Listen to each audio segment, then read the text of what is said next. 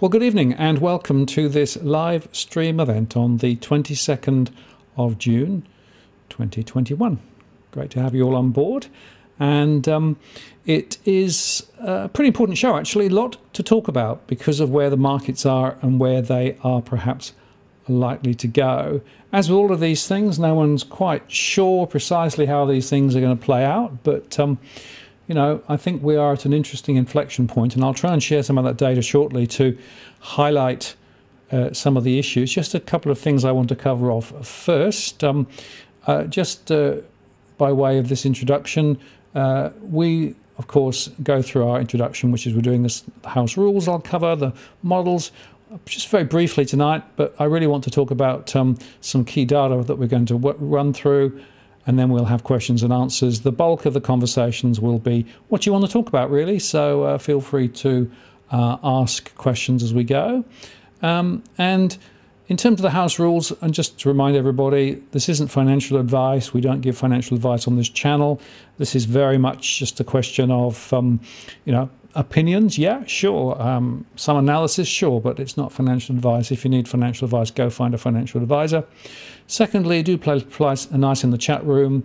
No racial slurs, please. We do moderate the stream, and we have dropped a few people off. We don't like to do that. We do encourage everybody to share their views and opinions and chat in the chat, but no racial slurs, please. And this is out at the 22nd of June 2021. I have got the date right today.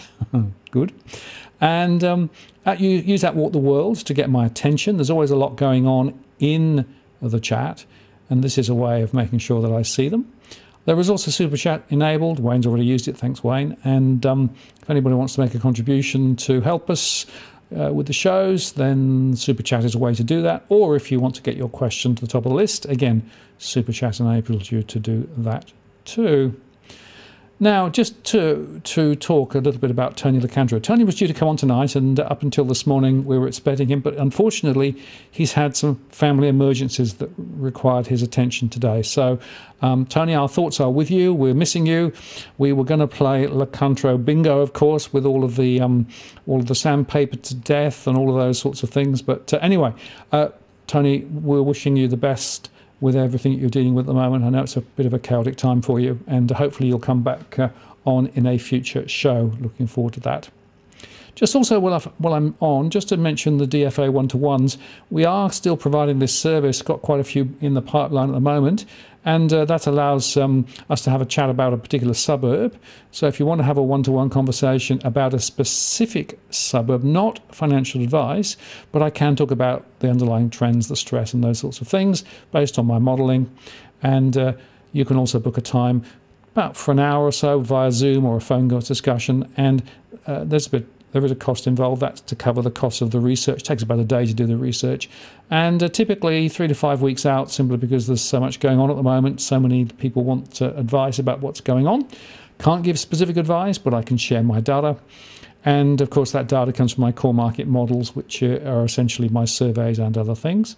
And now let me come back to this slide. This is from the Reserve Bank. So what I want to do over the next few moments is just to paint a few pictures and try and give you a bit of a sense of some of the things that I'm looking at the moment, to try and get a read on where our economy is and where the global economy is and where the financial markets are. Because the critical question when you come to thinking about investing is what is going on contextually speaking. Now, for example, the RBA presentation from Lowe recently made the point that our employment, the change of employment in Australia is a lot stronger than many other countries, and our GDP growth is also a lot stronger. So, superficially at least, you might argue that in fact things are looking pretty good at the moment. That's what the RBA says anyway. Savings ratio, of course, is falling now. It went up very high, up to more than 20%. It's now dropping, and that's because we're spending a lot more than we were spending previously. And we were saving last year when we couldn't spend. Now we're spending a lot more. That's one of the reasons why the stress data is actually rising. So as more people drain their savings, it means that they've got less reserves, and that creates issues later. So watch that savings ratio. If it continues to fall, as I expect it will fall, that's going to be a very significant event in my view as things move forward. We'll see how quickly it drops, but it is moving back very smartly. And remember, of course, the base effect, because of course there's a big run up, so we're going to see a big run down as well. Now, another rather interesting piece of information is this. The wage price index is showing, well, not a lot really, and this is from the Reserve Bank. The wage price index increased by just 1.5% over the past year. Wage growth slow in the private and public sectors. It's noteworthy they said that even in these pockets where firms are finding it hardest to hire workers, wage increases are mostly modest. There are some exceptions to this, but they are fairly isolated. In other words, no wages growth for you anytime soon. And that's a very important indicator of whether inflation, driven from specifically wages, is likely to come through. My own view at the moment is there's very little evidence that that's going to be the case. And whilst there might be inflation in some asset prices and some other costs, no inflation in wages for any time soon is what I'm reading into that. That's quite important, of course, because if that does change, then that would be a significant turnaround, as we saw in the 70s and the 80s. But the other interesting question is, what is the real number when it comes to unemployment? Because there are actually a number of different data points out there. Of course, the ABS data came out at 5.1, and they said, oh, this is a reasonably, really good number. Remember, of course, the base effect is still there, 5.1%. But the Roy Morgan number came out with a very different number. This is actually a slightly mismatched in terms of timing, but essentially Roy Morgan is talking about 10% and the underemployment and unemployed at 18.9%. And the other factor to bear in mind is that the non-residential workers dropped dramatically. So what that means is that there's around 330 people now working in Australia doing jobs that were previously done by non-residential workers. But interestingly, non-residential workers are not included in the core employment numbers. So what that actually means is that the true unemployment number, if you calculate on the previous basis, is closer to 7% rather than 5%. So I think we need to be cautious about claiming victory when it comes to unemployment. And interestingly, very interestingly, a lot of the lower levels of unemployment are actually in regional areas where a lot of the non-residential workers would have been doing the work previously, whereas now what it means is that that work is being done by locals. So we're not necessarily comparing before and after. And in fact, Roy Morgan makes a very interesting point with regard to this. They're basically saying that if you compare today with early March 2020, there are nearly 600,000 more Australians either unemployed or underemployed. That's up 3.3 percentage points, even though the overall employment number is now higher than it was pre-COVID, right? So we have to be really careful about the politicians' spin here, where they claim that the economy is booming and everything's wonderful. 600,000 more people, 600,000 more with either less work or no work. That is a really big deal. And I think we should put that in context. It's also worth noting that the Roy Morgan data says that unemployment is now lowest in New South Wales, down 1.9 points. The other states didn't drop as far. And in fact, they also make the point, very interestingly, of course, that New South Wales and Victoria took the bulk of JobKeeper, the 89 billion JobKeeper wage subsidy, with 30 billion or 33% handed to New South Wales and 28.1 billion, 31.7% delivered to Victoria. Now, of course, there's no surprise at one level because they're the biggest states, but nevertheless, it is interesting to see that distribution.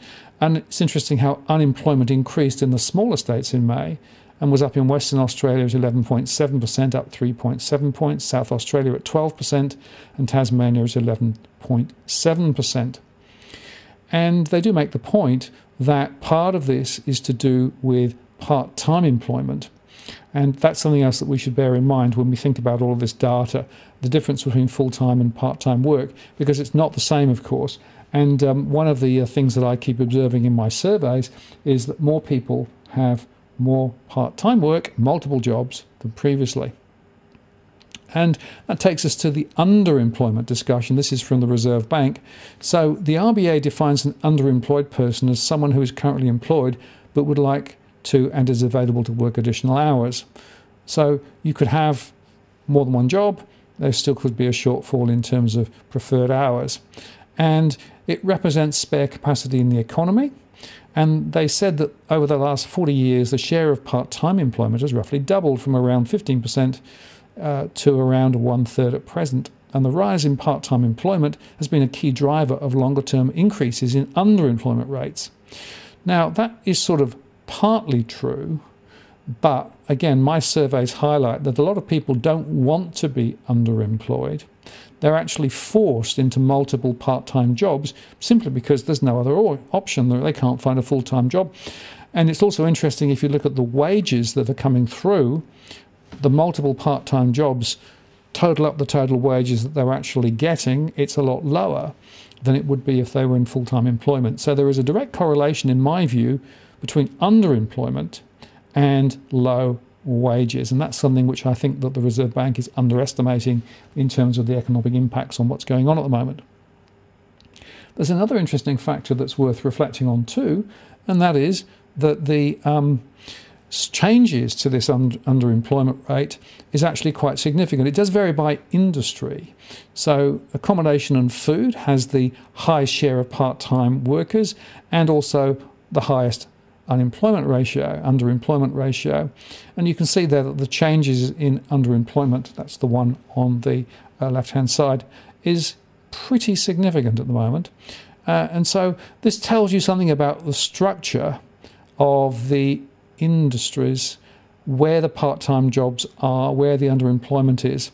And I think it's a very interesting set of correlations, which is worthy of more detailed study, but just to highlight that some of the growth areas, like in healthcare, as well as in admin and support, are actually areas where there is a lot of part-time work and where there is a lot of underemployment.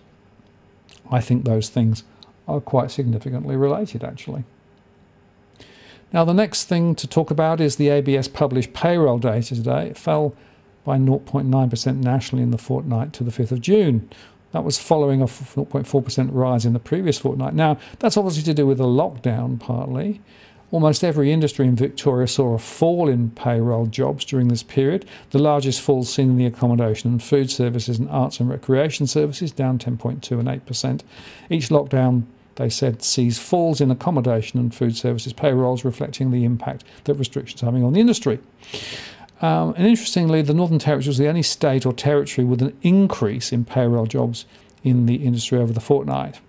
So you can see there a considerable fall, down 10.2% in Victoria. But interestingly, it spilled over to other states too, including Tasmania down 3.5%, South Australia down 3.3%, the ACT down 2.2%, Queensland down 2%, and Western Australia down 1.1%. And then we've got New South Wales and only NT where it's gone up.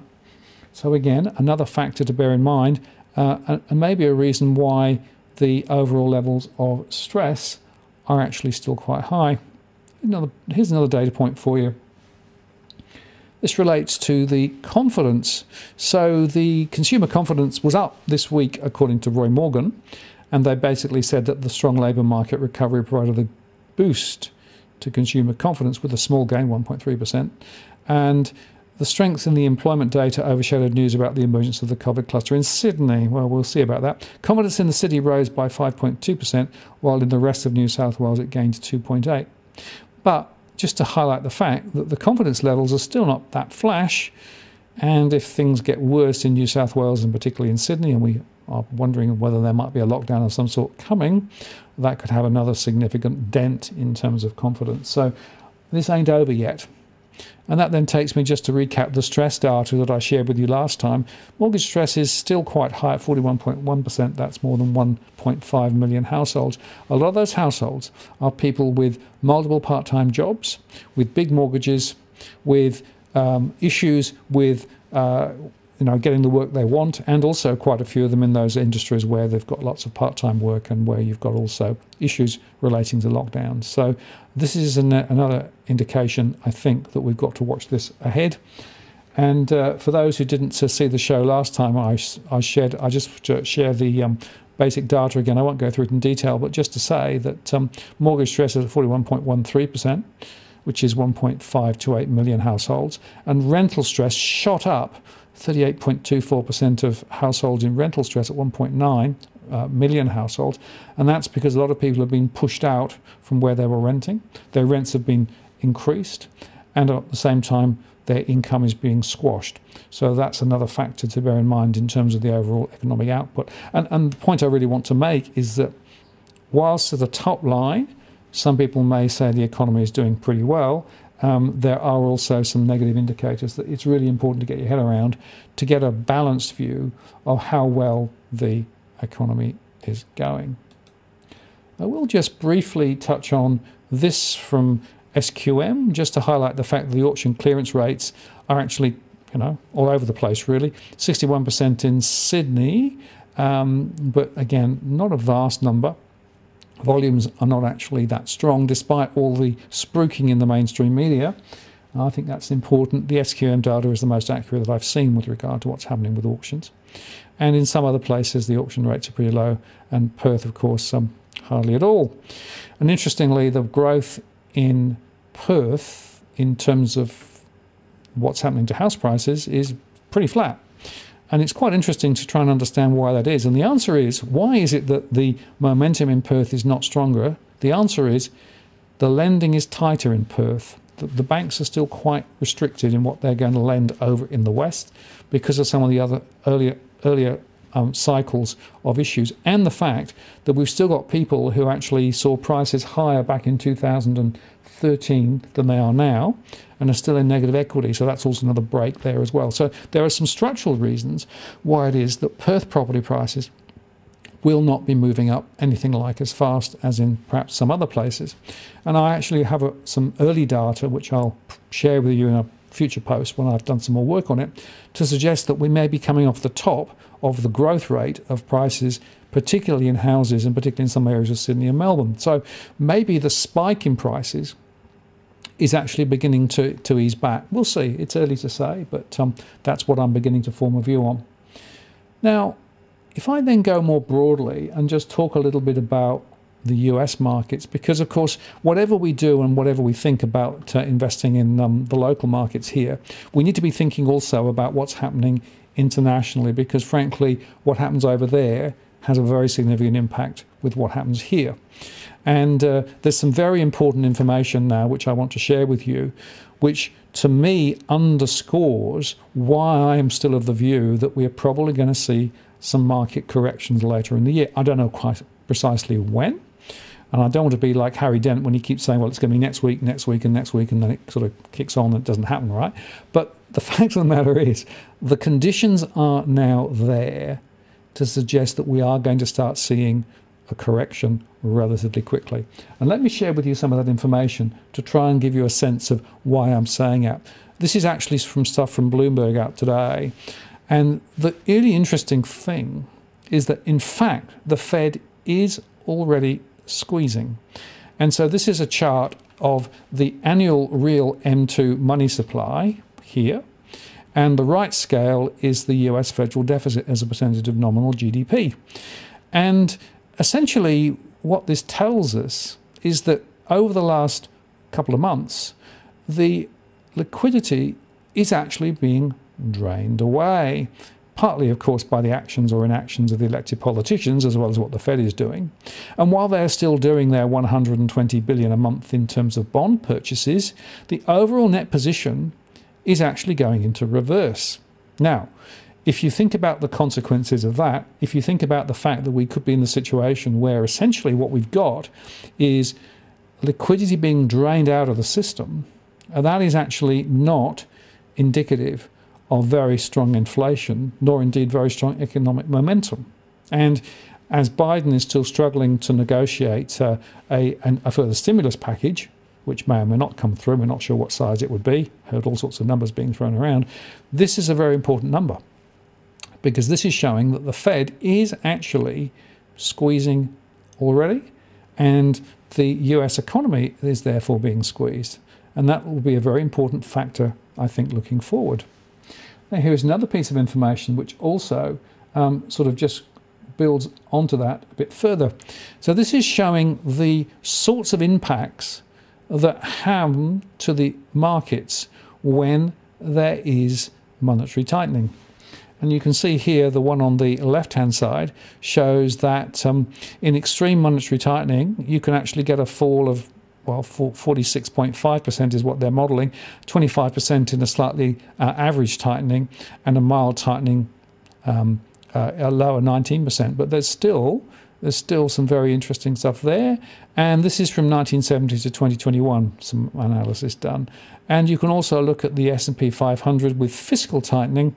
And again, you can see 36% in an extreme fiscal tightening, a lower rate for average and a lower rate for mild. So together, what we can actually say is that the sources of new money suddenly decreasing, either fiscal and or monetary, are able to have a very significant impact on the market.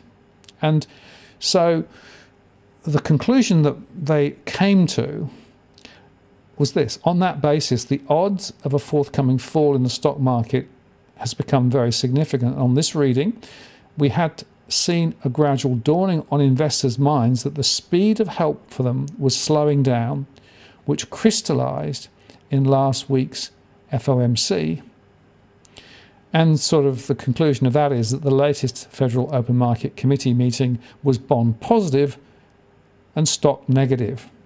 So put that together with the earlier data that I shared with you, and you can perhaps see some of the ambience that's going on at the moment and why it is that things may not be as strong as superficially they appear. Now, here's another piece of information, and that's about US production.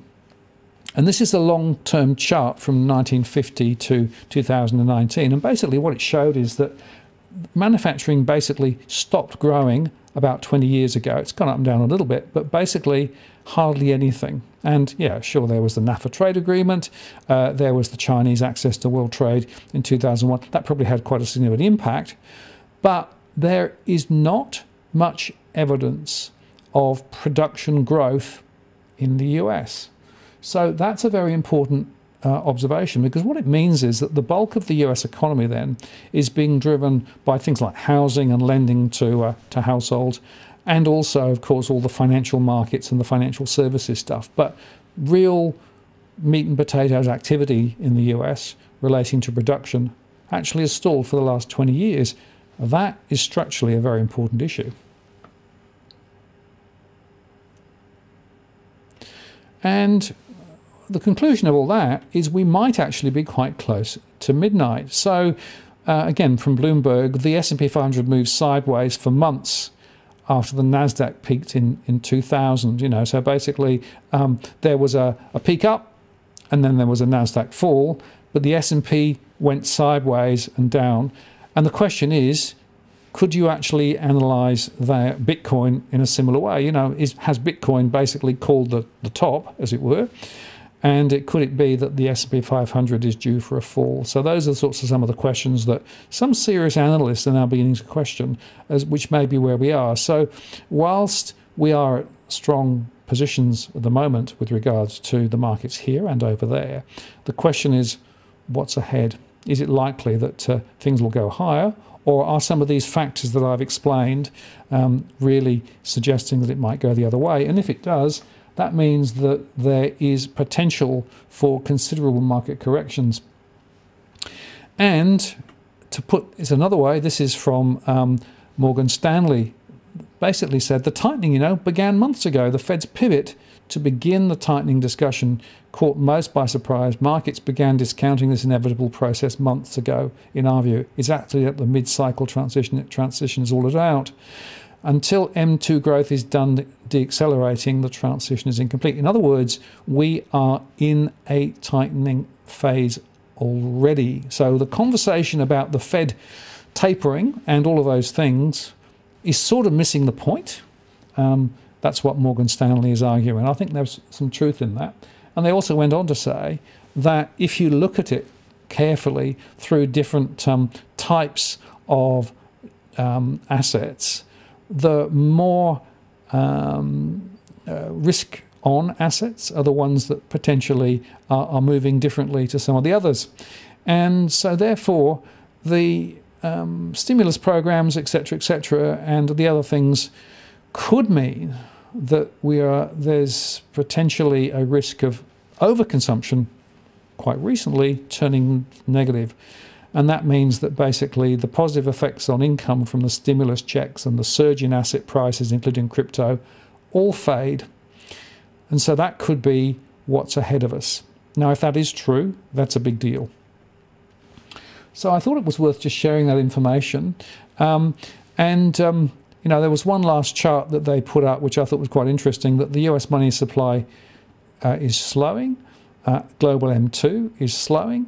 And so essentially, maybe valuations and relative revisions have turned down. And if we're right about that dynamic, then markets are probably overvalued and will correct. It's just a question of when. And it's not necessarily going to be triggered by the Fed starting to taper. The structural changes are already in the system. Right? That's a really important thing to understand. In other words, we are already in a tightening phase, and nobody really wants to talk about that, but that's probably one of the most important factors to think about. Okay, so I think that's a good place probably to break the presentation at this stage. I wanted to go through that in sort of a structured way because for me, there were some really, really important messages there. But, you know, I could be completely wrong on it. But I do think that we are, you know, facing some quite interesting challenges ahead. And I thought what I might do, just before I look at the chat in more detail, is just have a quick look at the markets insofar that, you know, it's been quite an interesting ride. This is actually the let's just go down here and have a look at a couple of the charts, right? So this is the ASX 200, which did pretty well today. It was up 1.48% to 7,342. The financials were also up strongly, 2% to 6,575. The volatility index was down 6.76%, right? And the banks were doing pretty well here. Of course, Bank of Queensland in particular, which was up more than 5% at 9.26, is reacting to the confirmation of the ME Bank merger. So that's one of the reasons that's there. But this is quite an interesting one, insofar that the Aussie dollar is now dropped. It's around 75. And so you can see that that's not as low as it has been, but it's still pretty low, frankly. And I thought this was quite interesting too.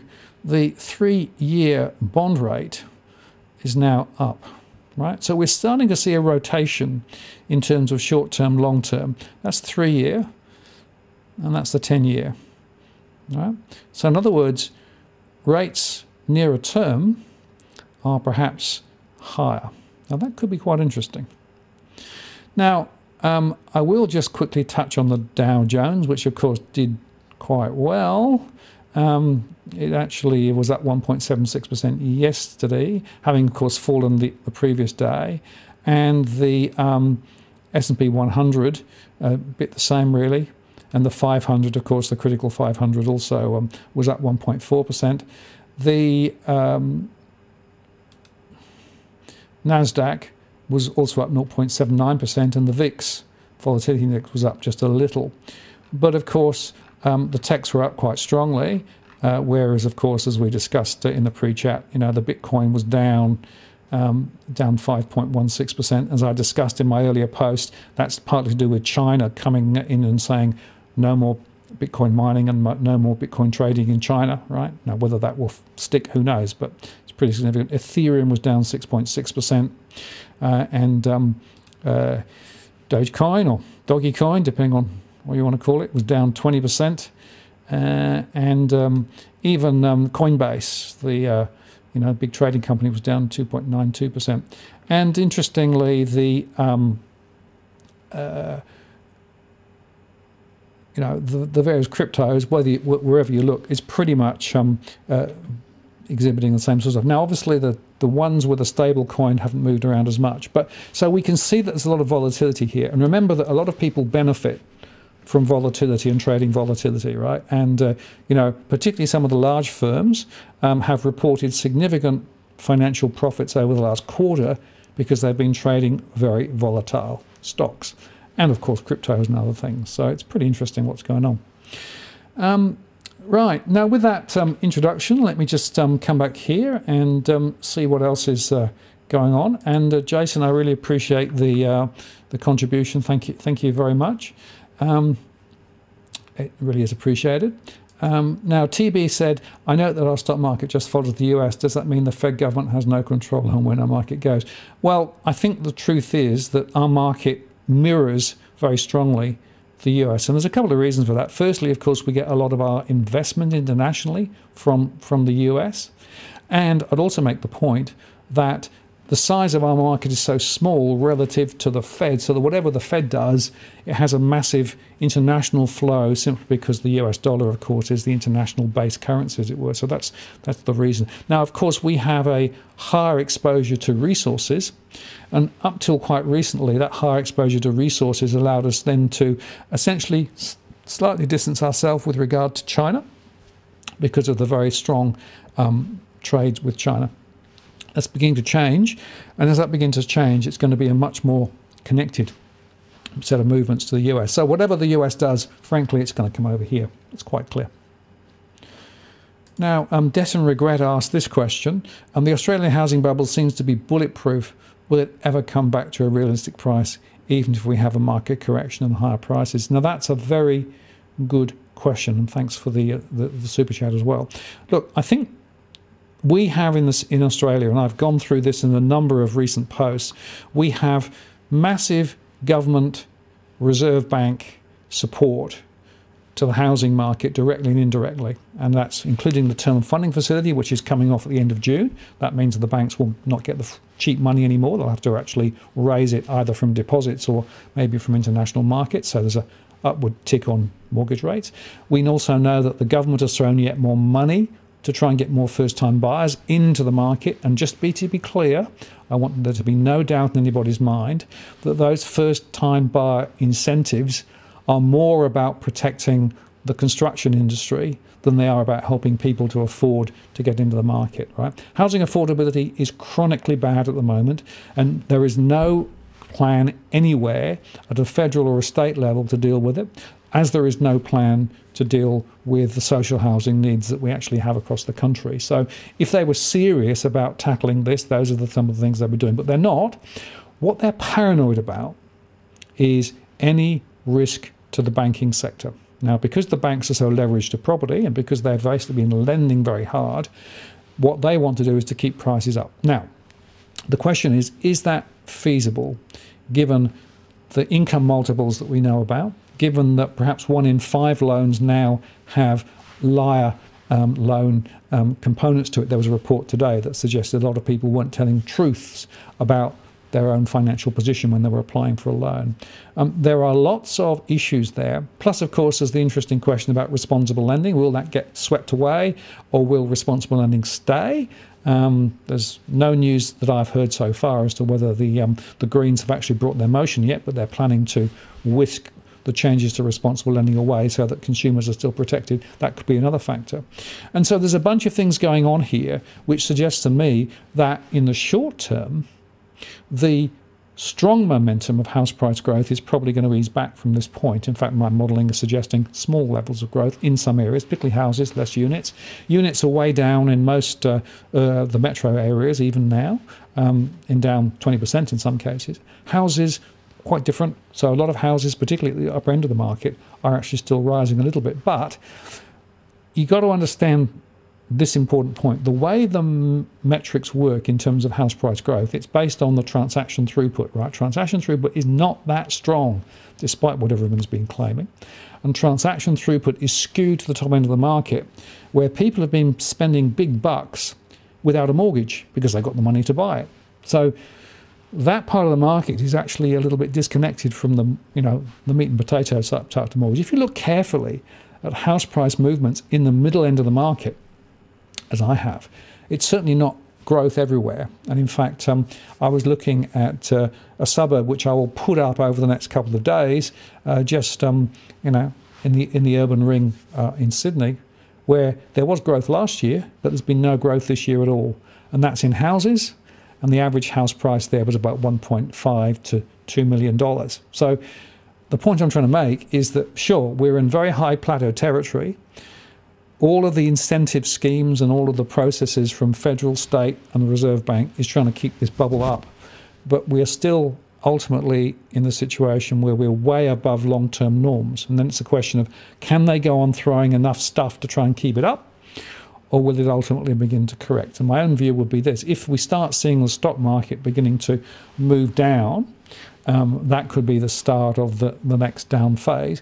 If we see focus from the Reserve Bank on loan-to-income ratios or debt-to-income ratios, and of course I shared again a post a couple of days ago with regard to New Zealand and what the New Zealand Reserve Bank is talking about there, about putting hurdles so that banks can't lend as much. If any of that comes through, that could be another negative impact. Remember that the migration is zero or close to zero, other than some Australians coming back, many of whom are coming back with big buckets of money from working overseas. So they are buying into the top end of the market rather than at the bottom end of the market, very different from previously. And of course, the supply of investment properties is still quite strong. They're still building way more. They're still wanting to put more planning applications in. So significant supply. And I've said several times, the critical thing to bear in mind is that we've got 1.2 to 1.4 million spare properties across Australia. So there is very little supply side issues, despite, of course, what the real estate sector and the construction sector are saying. This is all about debt, credit, saving the banks. So ultimately, the question of what happens to house prices is how much more will the Reserve Bank and the government do to protect the banks? That's the key question. And on past history, they will do a hell of a lot more. So I don't believe necessarily that prices will slide quickly, but they will probably go sideways and over time perhaps adjust down a little. It's interesting that even in New Zealand, where they've started intervening, price growth is still there. It's just not quite as strong. So that's probably the way that I'm thinking about it. All right, let me go back and have a look at the some of the comments and see what questions that have come through. A lot of questions, of course, as Cookie Boys put so succinctly, the RBA is stuck in a big hole when it comes to rates. If other countries raise and we don't, the dollar tanks, import inflation takes off, so they'll have to raise. Yeah, I think they probably will. And look, they've said that they don't want to raise rates for quite a long period of time. They will be forced to if international moves are higher. And it's very interesting, I was listening to some people from the UK talking about the UK economy, where the government borrowing has actually come back a little bit. And now they're starting to talk about raise rates sooner. And of course, if the ambience around the world is that rates start to go up, we can't ignore that, right? Because as you say, Cookie Boy, the exchange rate will get crushed. Now, they'd like the exchange rate a bit lower because, of course, that would help in terms of trade. But the fact is that we would then bring more inflation in. And it's worth just reflecting briefly on this concept of inflation, right? Because you can have inflation of costs. There are costs rising. Health costs are up significantly. Some fuel prices are up significantly. Some food stuffs are up significantly in terms of price. But there's no real evidence yet of wage pricing inflation. And that would, for me, be a very different and significant indicator of structural inflation coming if wages started to rise significantly. But we'll have to wait and see whether that happens. Then you've got asset prices, and of course asset prices, as we've discussed, stock market's very high, house prices very high, but those sorts of price dimensions are not flowing directly through into any of the official CPI numbers. And of course, I said before that the CPI numbers are pretty rubbish when it comes to actually trying to understand what's really going on. But the fact is that the official numbers, of course, conveniently skirt around things like asset prices and house prices. They have this sort of rental proxy. Until recently, of course, rents were dropping. That meant that costs of living were actually, for housing, was going down rather than up, which is a bit nuts, right? That's the second type of inflation. The third type is the one that I discussed with Damien Klassen over 2 or 3 shows quite recently, which is to do with these mathematical movements. When there's a big dip and then it comes up, then the up move looks a lot stronger than it really is. So that's, if you like, the the peak to trough moves. And then the other is this disruption, the supply chain disruption, which is very significant. Like lumber went through the roof. It's come back now because basically they started chopping down more trees and putting more through the system. Now, of course, we are more exposed because we are reliant on many more imports than, for example, the US, and the container prices have gone through the roof. So that's another cost which will be added. But even if you put all those costs in, overall, the net cost coming into Australia isn't necessarily that high. So to me, we do have tactical inflation. I'm not sure we've got structural inflation, and I'm pretty sure that there's no wages inflation, which would be, for me, the critical leverage point that would highlight a change in strategy. So that's how I think about inflation.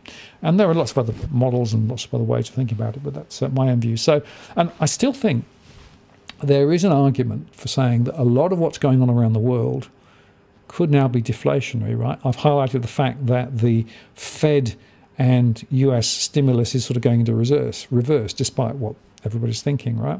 Now that's deflationary, right? When they lend less, that's deflationary. When they throw less money out there in terms of handing out checks to people, that's deflationary. So there is a really significant risk here of deflation rather than inflation, or at least we might get stagflation, which basically means cost of living go up, but wages don't, and that's the worst case that I see. And I have a nasty feeling that that could be perhaps where we're going to end up in Australia, where effectively we have costs rising, wages not, and more households then getting more caught, big debt of course, then interest rates start to move up, because of course that's the other factor in all of this. Rates are very low at the moment, they will move up eventually. So there are a lot of important elements, and it could well be that we see, like CBA, they adjusted their benchmark rate for mortgages just slightly, 15 basis points, but others will do that to try and allow a bit more flexibility if rates do start to rise. So, you know, it's not all downhill is what I'm trying to say, and there are a lot of different factors that we need to get our heads around if we're trying to understand what's going on. And of course that in turn translates then into a series of questions about where do I invest, how do I invest, what do I invest in, right? Because this ain't straightforward. Okay, let's see what else we've got in terms of other questions. Master Singleton asked this one. What are your thoughts on first home buyers with just enough money to pay for a deposit? Well, yeah, the average number I've seen is for Sydney, 10.1 years for a first time buyer, I think is the latest, if you're going to save for a deposit. Of course, some first time buyers have the bank of mum and dad, and I've done several shows on that. So that's intergenerational wealth transfer to allow them to buy. And so that's quite strong. About 60% of first-time buyers have access to intergenerational funds. The parents, of course, enjoying the price growth, pull the equity out, hand it down to the next generation. But that's not good if you're a household without rich parents. And many people, of course, because of these fragmented part-time jobs, are hardly able to save for a deposit at all. And then, of course, they're thrown these lifelines from, you know, the state and federal government with the incentives to try and buy, like the 95% loan. And I discussed that with Edwin yesterday. The issue about the 95% loan is you've got to pay it back. And in fact, of course, the amount you'd be paying will be quite a lot higher, simply because the rate will be a bit higher, but the amount you're borrowing is higher as well, because the government is not paying your interest and principal repayments between 80 and 95%. All they're doing is guaranteeing the bank. They're protecting the bank. In other words, they're like a lender's mortgage insurer of last resort for the bank. And again, I keep coming back to this to say those stimulus packages are more about protecting the bank and helping the bank to lend than they are actually helping real households buy real properties. And yet, of course, the way it's positioned is just remarkably deceptive. And another one from Master Singleton. The recently Domain put a report saying that it would take first home buyers 7 years to save for a deposit for a house. Depends where you look and what they're saving for. It's probably longer than that, as I said earlier on. And interestingly, of course, if prices are continuing to run away, then they're basically not saving enough to catch up. I did a report the other day from an article that was in the SMH that made the point that the growth of the average house is bigger than the average saving that can be made by the average saver. So that they're actually getting further away from being able to buy rather than actually anything else. It's nuts, absolutely nuts. Okay, let's see what else we've got. Cross Stitch Ange says, can we talk about investing in ourselves, education such as uni, TAFE, etc.? That's a great comment. And, you know, I find it really quite sad, and I've made this comment several times on this channel and with Tarek as well, that, you know, we had the opportunity. There was a big pool of money that the government used through COVID, right? And yet, of course, most of it was thrown just at big corporations who didn't need it in the first place. Think of what would happen if that money had gone into investing in education and training and those sorts of things, you know, in real big volumes. Think of how much that could have changed the shape of our economy. So, unfortunately, there is no ideological support for real capability building in the country. And that's something that I'm very, very annoyed about, because it's the future. We are not investing in our future. We are investing in, you know, building more houses and supporting the construction sector and supporting the banks, not actually investing in our future. So education, training, all of those things for me are absolutely critical and should be absolutely at the centre of any policy, and yet they're almost sort of squeezed to the edge. And of course, I know that there's issues with healthcare costs and aged care costs and those sorts of things. But these sorts of investments are actually investments in our future, our collective future. And, you know, successful countries around the world invest in the future. In Australia, we are investing in the present. And unfortunately, the present is just repeating the mistakes of the past rather than laying a foundation for a better future. So that's why I think it's a big deal.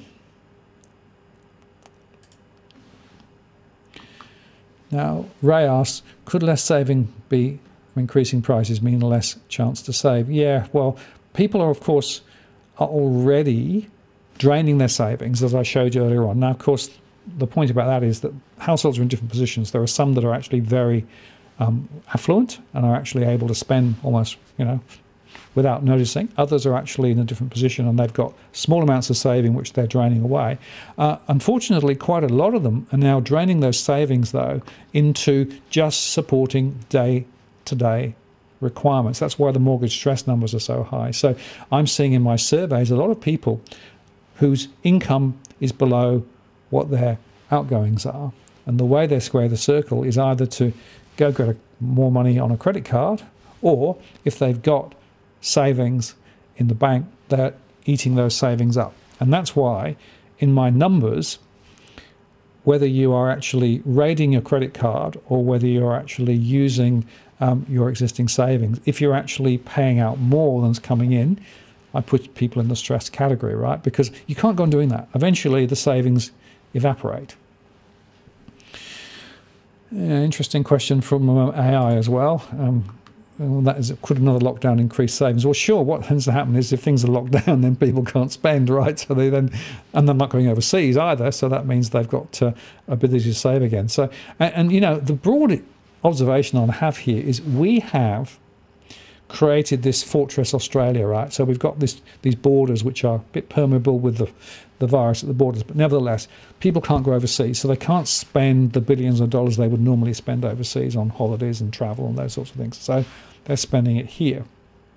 And we've also lost a lot of those temporary migrants, as I discussed earlier on. So that means that more people are now working in local jobs, low-paid, part-time, rather grindy jobs, but jobs nevertheless. Now, that sort of border strategy and that sort of Fortress Australia strategy can go on for a reasonable length of time, right? But ultimately, the question is, how are we going to actually realign ourselves to the rest of the global economy? Because the rest of the global economy is beginning to get to the point where the vaccine rollout is at the point where they can start opening up again.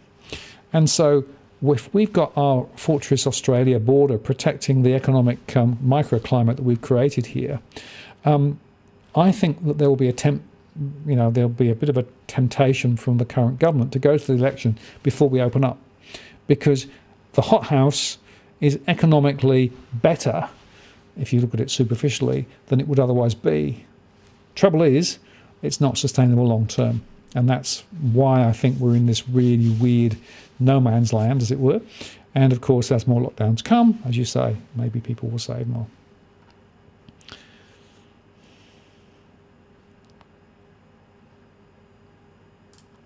Smooth operator makes this point. Lost another rental property on income.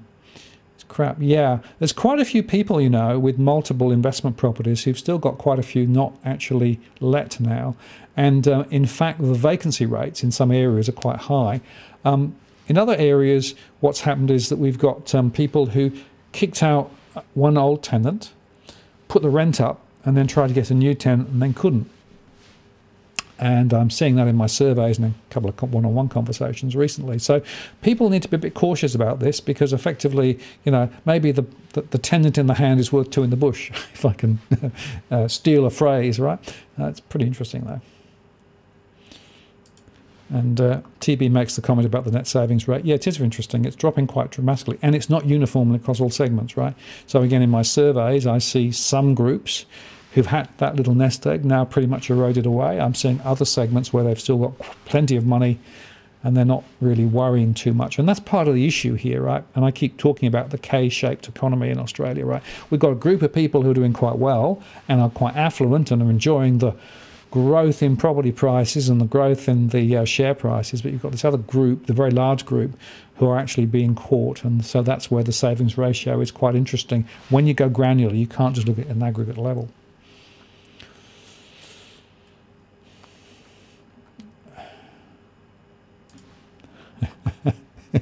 Cookie Boy said Roy Morgan for the win. Yeah, I think the Roy Morgan data is actually much more powerful. It is more aligned with my survey data. It's what I'm seeing in my data sets.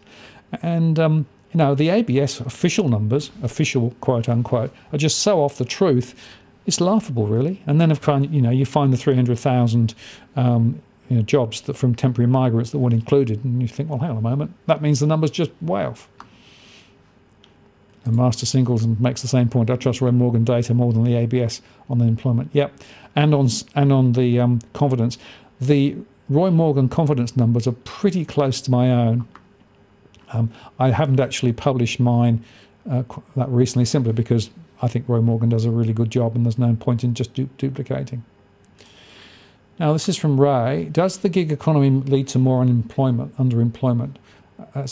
Yeah, the short answer is yes, absolutely. So when you've got piecemeal working and when you've got the gig economy, there are people doing the odd hour here and there. Remember the old definition from the ABS? If you work an hour, you're employed, right? That goes into that bucket rather than the unemployed bucket, right? Now, there are a lot of people who are actually in the gig economy world working just a few hours, not being paid very much.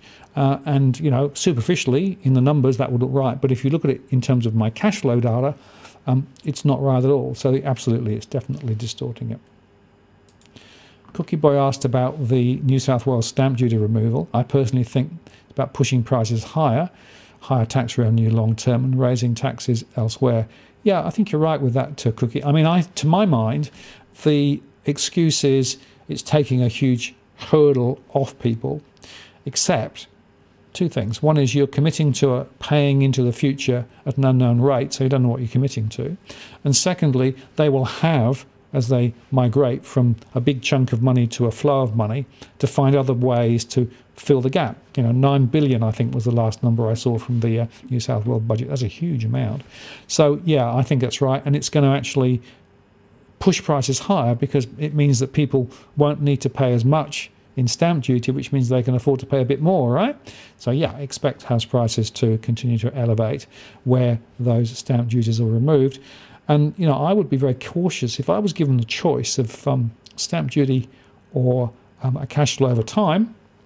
I would think long and hard before I commit to paying every year for every year when I don't know what the rate will be. I don't know how much it will go up. And, I don't know how long I'm going to live in the same property, but if it's a few years, I'm going to end up paying a lot more later over the life of the property relative to the stamp duty that you pay up front. So for me, it's a con.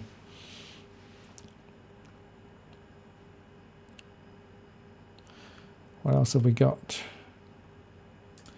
Now, Ryan asked an interesting question. What's the best way to measure housing affordability? It seems the media doesn't want an honest discussion about it, pointing to the low rates.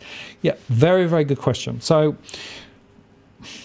the way to think about it is, and this is the way I do it in my stress modelling, is I say, if I take a household, right, and I look at the household budget, I know what money's coming in, I know what money's going out. How much can they afford to pay for either rent or a mortgage? Now, there isn't a standard formula like 30%. I mean, it used to be 30% that was often quoted. That's all over the place now. So there are some people with a lot higher and a lot of people with a lot lower. I think people have to actually do the calculation for themselves and basically make some assumptions about what is my income going to be? What is the amount I can actually afford to pay, and then sensitize it to interest rate rises, because that's the other point. Affordability is not just about today's rates. Affordability is over the medium term, and remember that interest rates are likely to rise. The bank will be working on a bit of a buffer. A lot of households that I speak with in my surveys don't do the same calculations with a buffer themselves. They basically say, what's the minimum I can get away with paying now, and don't ask any questions about what happens if rates go up. So they're then caught. And the other point here is that the banks have a different mental model in terms of affordability, because they ask two questions. The first question is my loan at risk? And of course, if you've got equity in the property, they can always sell the property, repay the loan, so the risk scale goes down. The second is the cash flow going to actually trip any of the big hurdles? Because there are some hurdles that they still have, responsible lending hurdles and those sorts of things. And if not, then they'll make the loan. Now, those are not very accurate when it comes to true affordability. So there's a real mask over this. And then, of course, everybody defaults back to, well, of course, interest rates are really low, so therefore affordability is actually pretty good. Except if you've got a principal interest, you've still got to pay the principal every month too.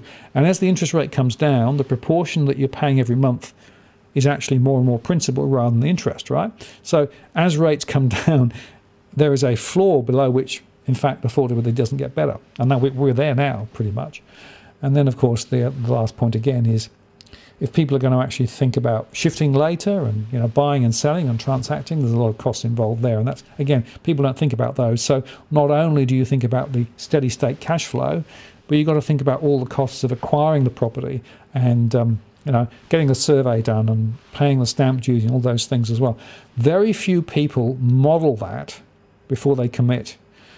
I'm very concerned about that. They should definitely do more work. Run some sensitivities in terms of what happens if interest rates go up 2 or 3%. And the other sensitivity is what happens if my income gets disrupted. If it's two incomes, what happens if one income disappears?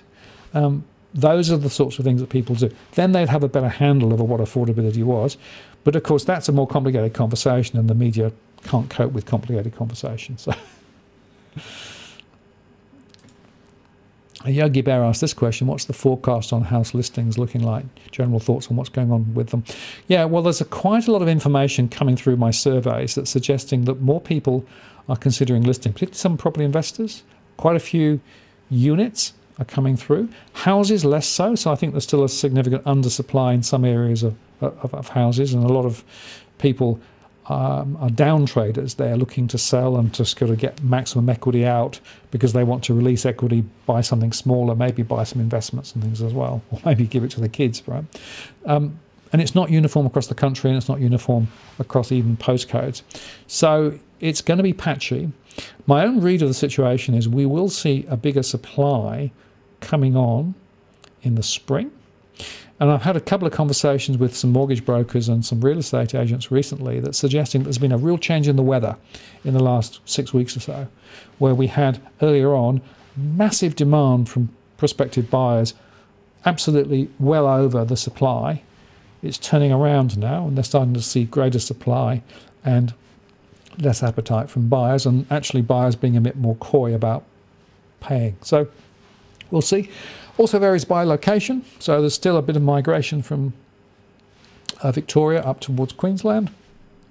Still quite a lot of moving away from smaller properties into areas where there are bigger plots.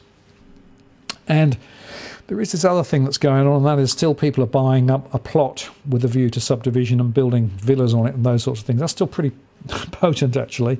So that's something else that's there in the mix as well. So all of that's changing the story. That's why these one-on-one conversations are actually really useful, because then you can get granular and really understand the dynamics of a particular postcode. And, when you start looking at that, you realise how different those postcodes are, and you compare some of the ones I've done recently. If you go back and watch those back shows, you can see how different the dynamics are in different locations. So that's a short summary of what I'm seeing at the moment with regard to listings. What else have I got? Ray makes the point it would be good to see the male-female ratio of changes in employment, underemployment. Yeah, that's true. In fact, there's been quite a rise in female employment relative to where it was previously. That the females got hit over the head by a 4x2 through the lockdowns. So some of those have come back now, and that's partly because of all the healthcare jobs and those sorts of things. I am actually seeing now more males than a year ago in multiple part-time roles. And that's partly because some jobs have disappeared. Other jobs have actually morphed into smaller working hours. So we've got more males now, in my data, working multiple part-time jobs than previously. And that's not a good trend in my view, not least because very often it means that less people, people get less money and income coming in as a result.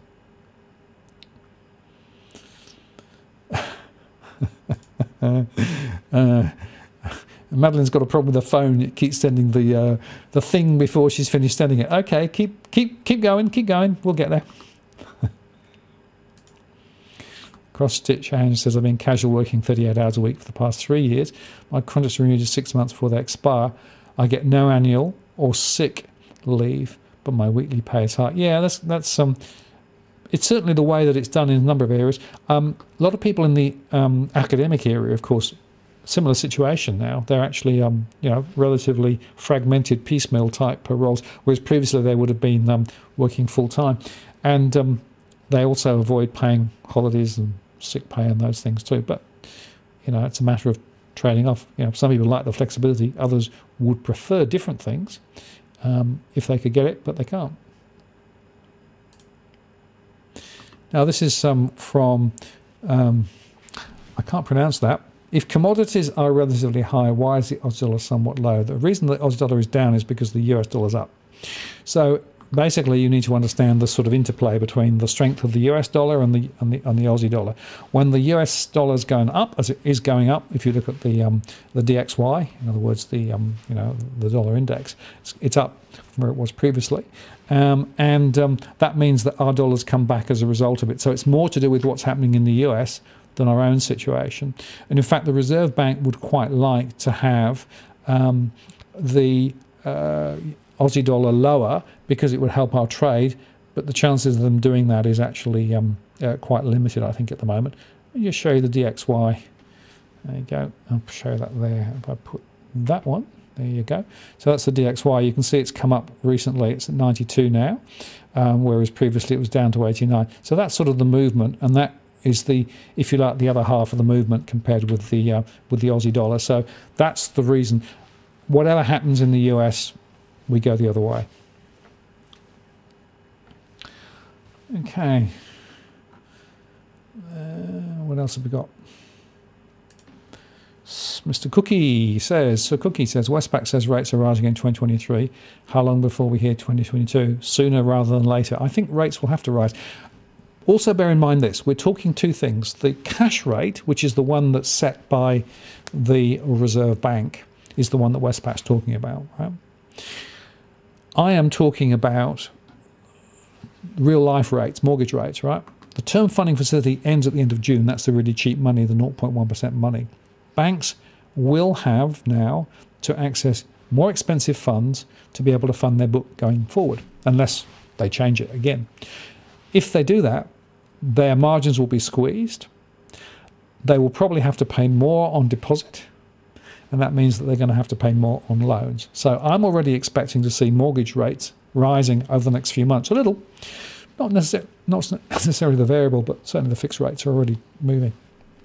And CBA, as I mentioned earlier on, actually changed the base calculation by 15 basis points to allow for that. So I'm expecting to see those rates first. I think the Reserve Bank will try and hang on and not move sooner, but they could be bounced by the Fed if they start moving. And of course, we've also got other economies around the world, UK economy, Eurozone, of course, as well.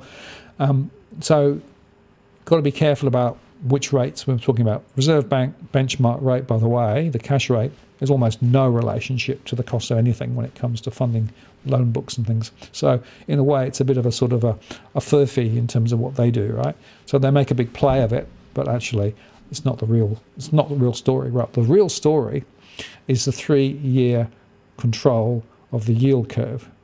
As I highlighted, that's maybe now beginning to wobble a little bit. And of course, when that ends, that's when we start to see the real move up. In the meantime, I think the banks will have to pay more for their funds. That will put more pressure on mortgage rates, in my view. Interesting comment from Master Singleton, and that is that commercial rates are rising, yet SMEs are struggling. Yeah, I agree. Again, in my surveys, a lot of SMEs that I speak to in my surveys are saying we can't afford to pay those rising rents. And, you know, a lot of them had back arrears because they were basically allowed to not pay for a period of time. But many SMEs are still struggling. So, you know, it's not just in a particular geographic area or indeed an industry, it's quite widespread. I reckon about 40% of SMEs have some issues with regard to their cash flow at the moment. And it's getting worse, not better. And again, remember, we've also got this other issue now where the bankruptcies are actually now allowed to flow through, whereas previously they were stopped. I was talking to the other day, talking to somebody who's dealing with the handling of distressed businesses and the closure of businesses, and they're starting to get very busy now, whereas previously they were very, very quiet. And there are some changed rules in terms of how quickly people can actually deal with closing a business down, but nevertheless, there are increasing numbers, and the rental issue, and also the fact that they still are obliged to pay money to the tax man is going to be a big deal. Okay, this is from Lily. Interesting question there. What are your thoughts on the job people are working from home being transitioned out of Australia to a cheaper market overseas?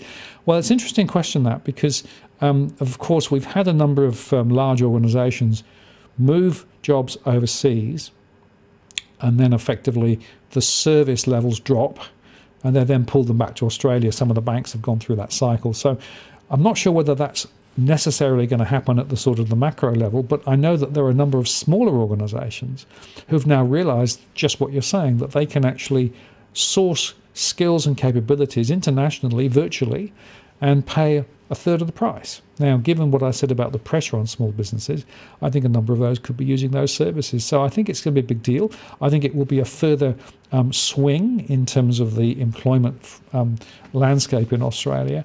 And with some of the high-tech businesses in particular, some of the best skills are actually not here in Australia, they're actually available internationally. So they would quite often reach out there. And the final question is, what about the government sector? You know, they're always now looking to try and save a dollar or two. I wonder whether they'll look at that, or whether in fact the publicity, if it got found out, would be so great they'd have to not do it. So it'd be interesting to watch that. But small businesses, absolutely, they're going down that route.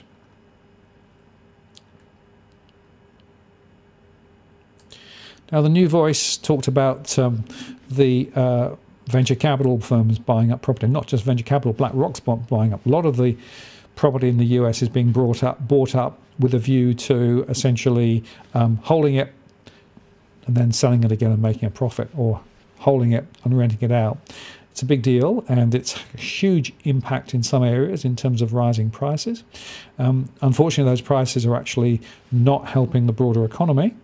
And interestingly, the momentum in the US property market is quite strong. I was going to make the point, of course, that the US property market, our property market, New Zealand, the UK, they're all quite strong, low interest rates, all those things that are there.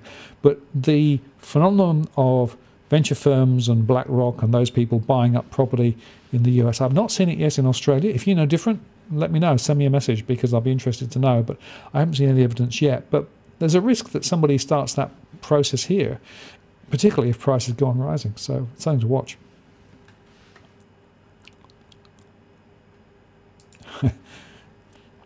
Happy Robot says 70-year debt cycle go boom. Well, there are these long-term trend cycles. Harry Dent and others are on about that, and quite a few of them argue that next year is when a lot of it lands. Now, of course, that may be affected because of the stimulus packages and the central bank intervention. But nevertheless, these big cycles do tend to come to a bit of an end. Then, of course, is what next, and that takes us into a conversation about negative interest rates, central bank digital currencies, about all of those things, right? Even things like UBI. What happens after that? Don't know.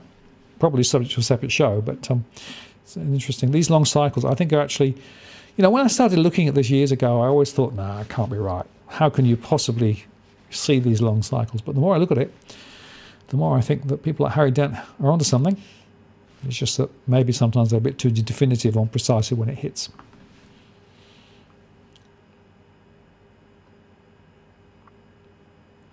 Now, Greengrass is staying still on for August, September, so I assume you're talking about when I think the markets might correct. I'm still saying September. I've said that for about the last 9 months. I could be wrong. Remember, Harry Dent has been wrong for longer than I've been wrong when it comes to market corrections. But look, it's interesting that if you look statistically speaking, when do markets start coming back after the summer? September, right? And when does the stimulus start winding off? Well, it's already starting, as I said, but it's going to hit a bit of a junction in September. So maybe I'm wrong. I think September could be interesting, but it does depend on the virus. If the virus comes back and we have more lockdowns and they have to throw more money at this, it could push it out a lot further. So in a way, it is contingent upon what happens with regard to the virus. And in my core scenarios, as you know, I have 3 based on the trajectory of the virus, because the virus and what happens to the virus is so connected to the economy. It's not like either or. It is the economy, frankly. It will affect it so dramatically. So that's the way I think about it. Now, Javier asked about confiscation of wealth after a market crash. There's a risk of that. We've talked in the past about bail-in of banks and those sorts of things. Of course, in earlier cycles, gold was grabbed. So yeah, it is a bit of an unknown quantity, and the question is, will they? Could they? Well, they certainly could. Will they? Depends a little bit, I suspect, on the state of play at the time. I think that the superannuation balances of people will be potentially of interest to governments, particularly here in Australia, because they're so big. I also think that some of the super funds, where they've invested, what they've invested in, that may change as well. So I think got to watch this, and again, be cautious and careful about laying the foundations for flexibility. I think flexibility for me is one of the keys that I would hold on to at the moment, because there are a lot of unknowns, and I guess the message from this show tonight is, don't be fooled by thinking that this is all over, that everything is now, plain sailing and we're out of the worst. And there are too many indicators that are still suggesting there are some very wobbly times ahead, and that's why I'm suggesting that flexibility and careful management of any investments, whatever they're in, is pretty important. And remember that things can go down as well as up.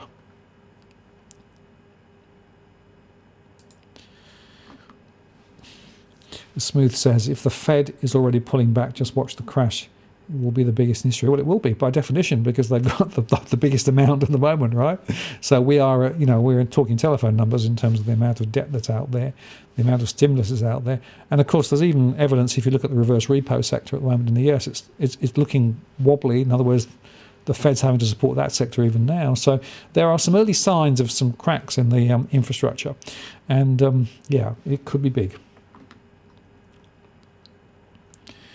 What else have I got? Just looking, a lot of comments. As Michael says, very scary. Yep, that's how I'm thinking about it. I do still manage to sleep well at night. But, the fact is, there is not many people talking about this stuff in a way that makes sense. Everybody's sort of just taking the, the simple story and claiming everything's fine and the markets are fine and the world's fine. There are some good things. We've got the deaths down very low in Australia, and that's good. And there's signs of some of the economy beginning to come back. That's good. But these fundamental issues about the structure of the economic superstructure around the world needs to be more talked about and shared, because this is real stuff and it's important stuff, and it could fundamentally change, you know, your own wealth and everybody else's wealth, your family's wealth, based on what happens. So this is really important stuff.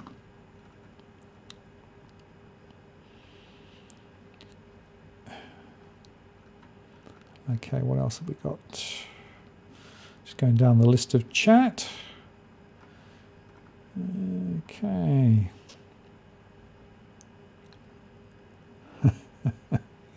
There's a few there that I won't put up, simply because I think this is an interesting one.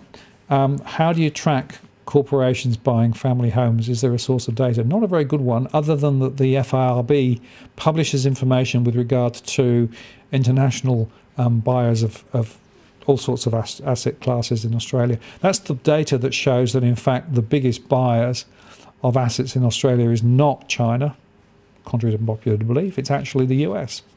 And you know, Europe and UK is also there as well.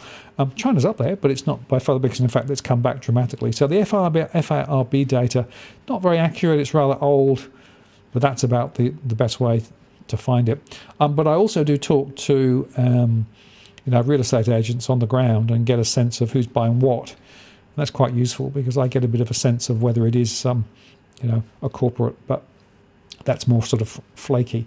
The data set's very, very low. AI says government banning underperforming super funds. Any thoughts? Yep. So here's the point. If everybody is actually brought up to the same level, right, which is what's going to happen, is that good or not? Well, it depends on where that level settles. It could be that what happens is we actually see a reduction rather than actually an increase in overall performance, right? I think it's really important that people take advantage to understand what their fund is. Remember also that the performance of the fund is not necessarily the same as the performance returns for you as an individual in the fund. That's because a lot of the fees are not included in the fund performance management matrix. And so it's important for you to understand what the performance of your individual portfolio is within the fund. My general view is that this is more ideological than anything else. It's more to do a battle in favour of the retail super funds against the industry funds.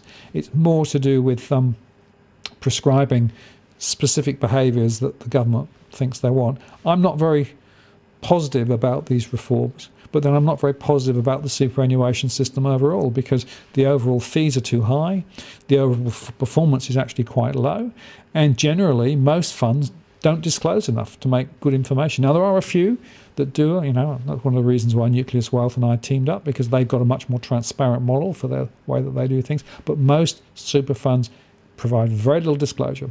And I think the superficial benchmarks that they're going to use won't necessarily tell us that much. That's my own view. Could be wrong. But as I say, it's down to individuals to really take the time to understand the way that their super funds are actually working and how they're performing. And the final point about the consolidation into one fund, I think that's a good thing, because obviously people pay multiple fees if they've got multiple small accounts. And often those fees are way too high relative to the balances that they're actually attached to. So consolidating and taking the super fund with you when you move from job to job makes a lot of sense. Happy with that. But this benchmarking thing and sort of ejecting low performing funds is fraught with issues in my view.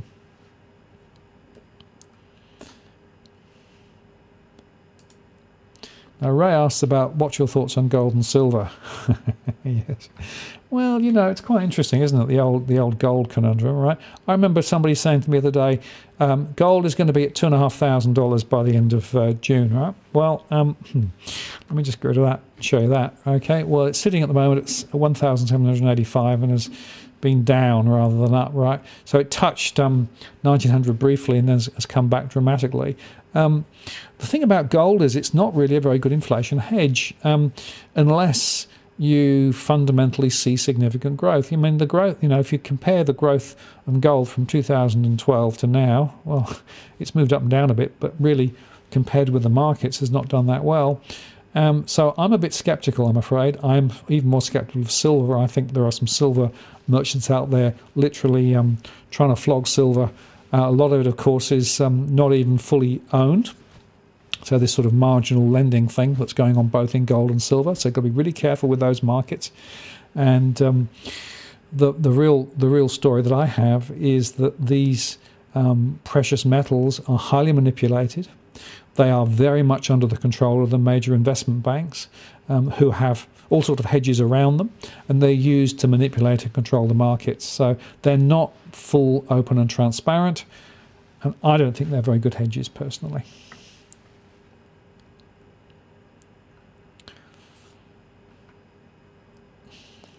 What else have we got?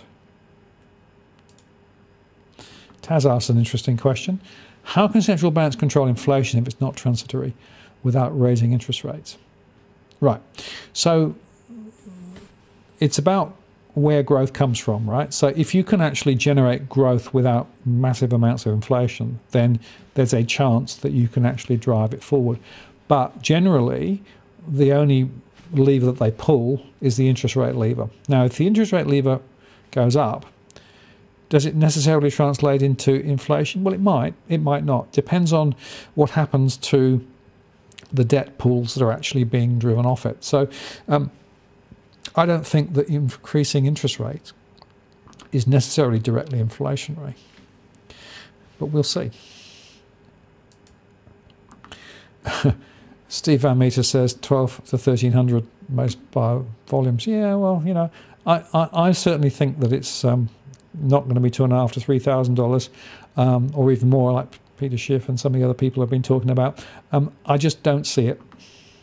But then I guess the point is, what do you anchor value on, right? Is the point of value the US dollar and then things move off that? Or is it gold and the US dollar move? Yeah. So if you start from the assumption that gold is the cornerstone, right, which some people do, and everything else moves around that, you get one set of answers. If you take the US dollar as the linchpin, as it were, you get a different set of movements. And if you use Bitcoin as another linchpin, you get another set of movements again. So, you know, it's a matter of where you start the conversation from.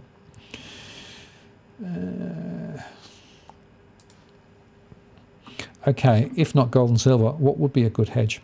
Well, what are you trying to hedge against is the question, right? So inflation essentially means that we're going to see prices rise. Now, there are some groups of stocks that actually perform quite well in an inflation environment. So they may be ones to think about. For example, we know that some of the utility companies, right, will be able to put their prices up and will still be doing quite well. So they would be an example of the sort of investment that you might want to turn to if you actually want to try and deal with some inflationary pressures. So stuff that you have to go on paying for regardless, right? In other words, there's a thing that the economists call the elasticity of demand, right? So there are some things that will be highly elastic and there'll be some things that won't. And you need power, you need water, you need electricity, right? So those are the sorts of things that you probably, you know, won't want to cut down on.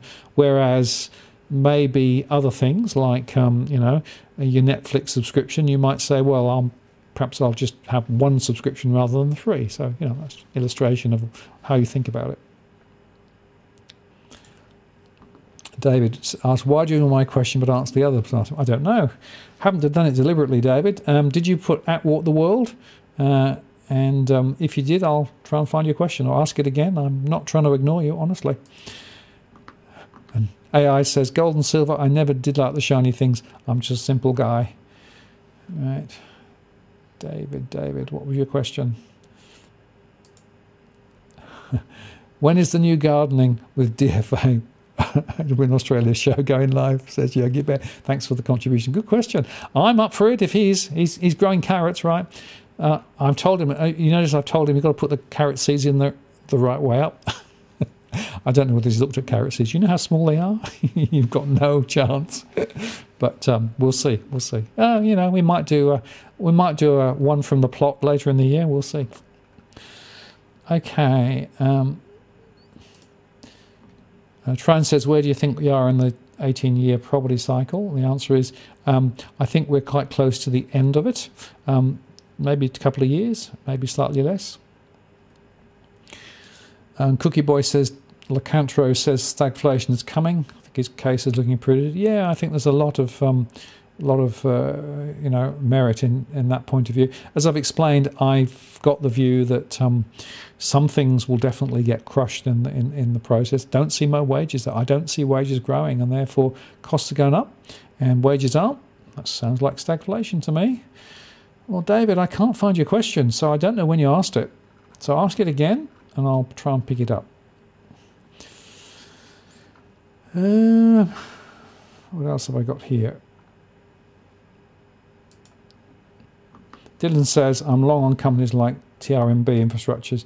Yeah, infrastructure is actually, I think, a reasonable, we have some exposure to those sorts of companies. Look, anything that basically is going to be required come hell or high water, right? That's basically the way I think about it.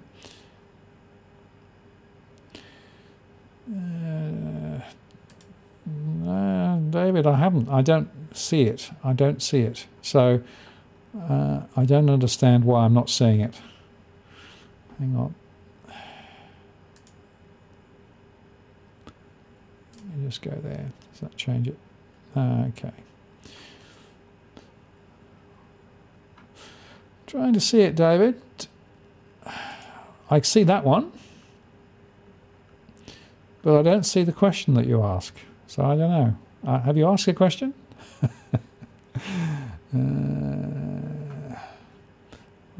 Okay, Ben asked, where to invest to protect your wealth given what's coming? Well, there's no simple answers to this, right? Everything has a risk attached to it. Generally, my own view has been to be flexible, to bear in mind that there are going to be significant disruptions in most of the asset classes, from property through. Over the medium to long term, the stock markets still do perform quite well. Even if they come back, they tend to, come up again. And of course, there are some significant opportunities with regard to the inflation that runs through, which means that their stock prices tend to rise. So I think it's good to have a portfolio of core stocks as part of it. My own view is, and this is just me, I'm holding money out at the moment in terms of term deposits and things, waiting for the correction. I went into the markets, a year plus ago in March, April when they dropped, and that was an opportunity. Didn't do much with the crypto cycle because I wasn't convinced that I could read it. Gold and silver doesn't tend to read that attractive for me, but others will actually have a very different view. But as I've said before, you need a kernel of core investments, and then if you want to have some stuff around the edge, a bit of Bitcoin and what have you, not a bad thing to do. But don't put all your eggs in one basket. Don't put all your eggs in a property basket either, in my view.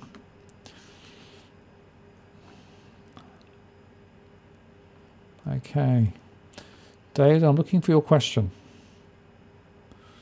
I still can't see it. Bondi Steve says, best investment hedge in Australia, classic cars. Yep. Well, there's a lot of people buying art, classic cars, and some of those unique digitally signed assets. Well, who knows?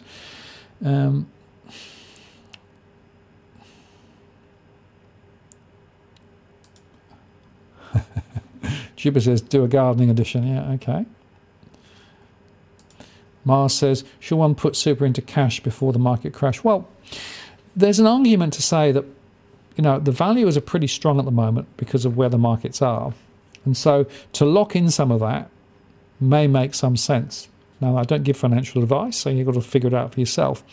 But the trick is to know when to do that and then hold it, and then hold your nerve if the markets go up a bit further. The point I should make is it's very, very hard to pick the top,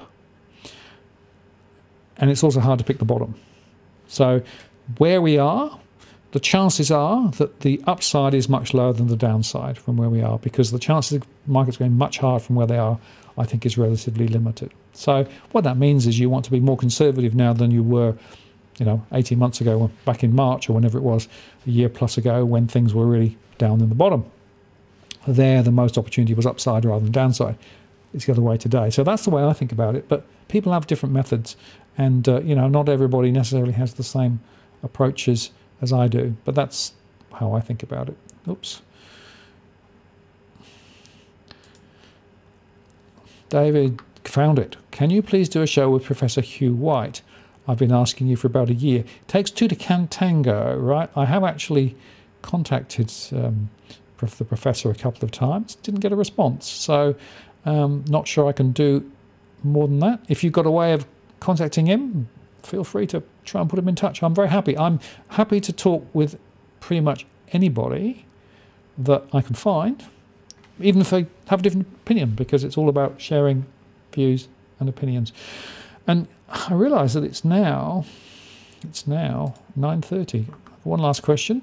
What happens to house prices in stagflation?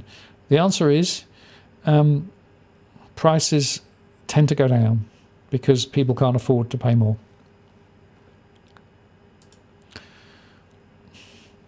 Thank you very much for that, Smooth Operator. Appreciate the super chat there. Thank you for that. And for that one too. Thank you so much. And what's that one?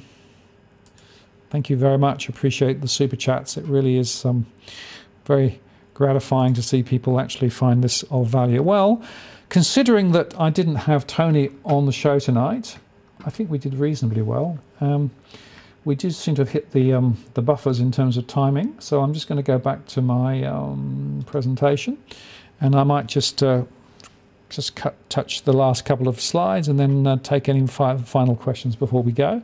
That was what I did last time. For those interested in investing, there is the Walk the World Fund which with Nucleus Wealth. Go across to walktheworld.com.au if you want more information on that, both in superannuation and outside superannuation. And it's, I think, an interesting time to explore that. Go to the DFA blog if you want more information. All my posts are there. There's the information about the blog.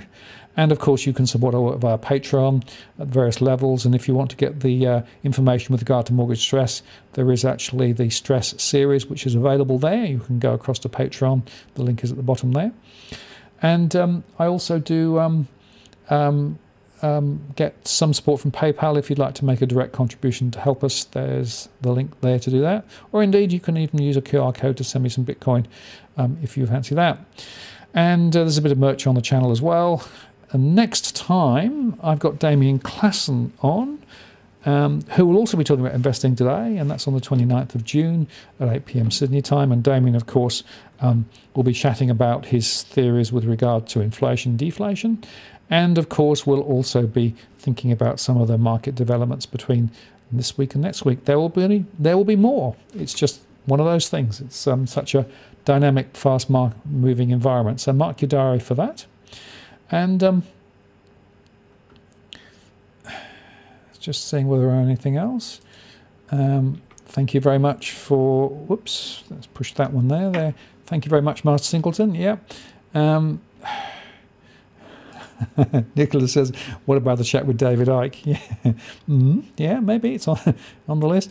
TB says, great presentation. Thanks for that. Crypto says, thanks for your input. Bondi Steve says, just remember, kiddies, people are still buying off the plan of higher. I know, isn't it crazy, crazy time? Really, really, really weird time to be doing it. Thumbs up from Edited 3 months ago. Lovely name for a handle there. Thank you very much. Thank you.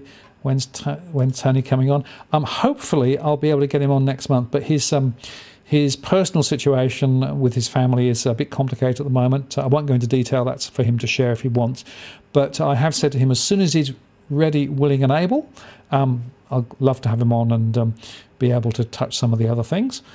And Cookie Boy, wow, thank you very much. I appreciate that. And Jason says, cheers. Very good. I'm holding on, Smooth. I'm holding on. Time to say goodbye from me. And there we go. Thanks very much to everybody. So thank you very much for spending some time with me this evening. Have appreciated it. Enjoyed the conversation. And I'll see you this time next week. This is Martin North from Digital Finance Analytics, signing off. Cheerio.